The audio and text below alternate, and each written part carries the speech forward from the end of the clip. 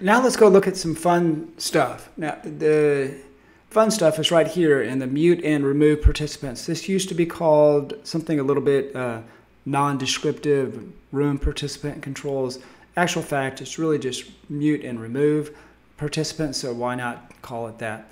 Now, one thing I did add was I added quite a few varieties of mute. You can mute everybody in the main room. You can mute all people in all breakouts, mute people in all rooms, mute people in this room only. For remove, you can remove all people from this one room that you're on, and that would be this room for the slider. Or you could say breakout rooms are over, remove everybody from all the breakouts. Class is over, remove everybody from the main room. Let's look at these one by one. So what I did was I just created an example here. I just added a bunch of students in the incognito mode. I just threw them in the room here, and I intentionally turned their microphones on. So I had quite a few people with their microphones on. All right, so some are below the fold here. So Sam and Reese are below the fold. Now let's just go see what happens if I say mute everybody in the main. Now, by the way, I get I got some questions here. People are asking, well, if they go to a breakout, do they have to leave the main or not? The answer is they don't have to leave the main. They could stay in the main, but it's important that they have all their microphones muted in the main. Otherwise, they can get feedback on their side, and that can, in turn feed through the whole system. So it's important to go ahead and mute them and when they're moved into the breakout. So let's go ahead and do that. So I'm going to go here and I'm going to say mute all in the main, and let's just see what happens.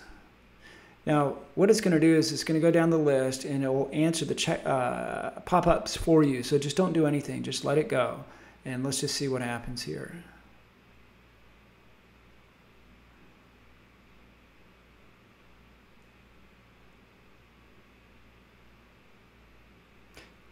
Sam was unmuted. Okay, Becky as well. Well, it looks like we're in good shape. Now let's go look at the list, and it looks like everybody is unmuted, and that's great. I wasn't quite sure because I went through a couple of versions on this, and it looks like here it will actually work for what I'm saying is below the fold here. It will actually pick up all those ones below, and I'm really happy to see that. All right, now let's say that you want to mute everybody everywhere. I don't have that example set up here, but I do have other people in other breakout rooms. And what it'll do is, suppose you want to mute everybody everywhere, it will just open up all these sliders all the way across, or the chat boxes all the way across, and it'll spin through and see is anybody speaking. Does anybody have their microphone on? If they do, it will unmute it. It will mute it. Okay, so that's muting. Now let's just go to the next part, which is kind of fun as well, and we're going to remove students. So what we could do is, let's say that I'm in room 1. I'll just go to room 1. All right, and I just want to show you how this works. You could say remove all from this one room only, which would be this one. But in actual fact, I think what you would do is you would say, okay, I'm going to go ahead and do a broadcast. So you're going to say a broadcast, and you would say something like, hello, everybody. I think we have, let's wrap up. We got 1 minute left, and then we'll go back to the main room after then. So then you would just sign off here, and then when it's 1 minute is up, then you go back in here and you say, okay, everybody, let's leave the breakouts, and then we'll meet up in the main room. All right, and then you can turn that off. Now, some people will forget, because remember, they will likely be in both the main room and the breakout room. That's fine. So you just go ahead and clean up after them, and you will just say breakouts are over, remove everybody from all breakouts. All right, so I don't have anybody here in this third one, but it would do that as well. But you can see that I do have multiple breakout rooms, and it will just go through all those. So I'm going to click this button right here. Breakouts are over, remove all from all breakouts. So let me minimize this, and I'll put this down here so we can see how that goes. So I'm going to click right now. Now what this does is it just goes through one by one and automates what's actually very tedious to do manually.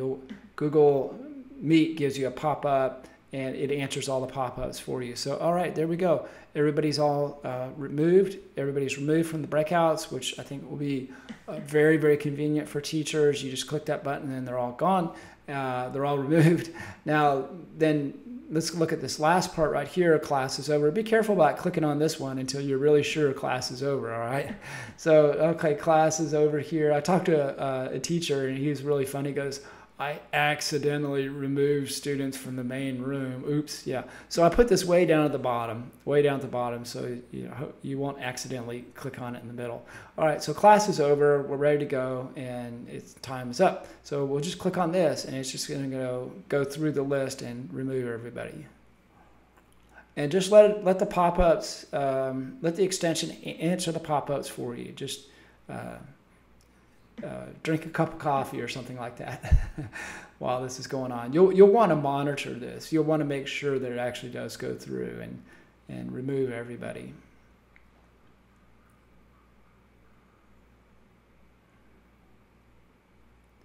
This is an extreme example. In most cases, the students would leave on their own, but there will be a few that forget.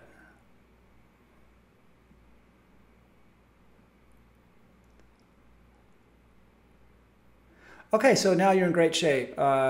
You could just close everything down. And in actual fact, you could have closed down these breakouts when you removed them. The general rule, of course, this is just make sure the students are removed first before you close the room. And so this room is clean, and then you can just do a Command Control W, and away you go, and then you're all done. Okay, so I think that should be a big convenience for the teachers. Removing everybody from all the breakouts. You can mute everybody in the main room. That's really important. Mute everybody in the main room when they go to the breakouts, and then I went over the rest. Okay, so that's about it. Hope you guys find this helpful.